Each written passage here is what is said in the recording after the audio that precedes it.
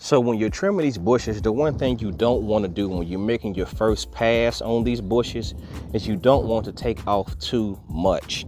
Take your trimmer and lay it just right on the bush, just like that.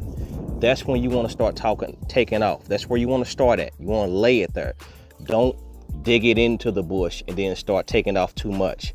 Just put it on there, lay it, let it go across first, and then you will start to develop a smooth edge going around the bush. Once you lay it on there and you start developing your smooth edge, then you will have something to go off of when you're going around the bush and then making your circle or whatever you're doing as far as a circle or a square.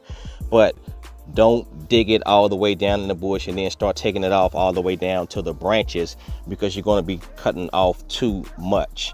Hedges don't need to be cut down that much. One thing's for sure, two things for certain. Just know that we working.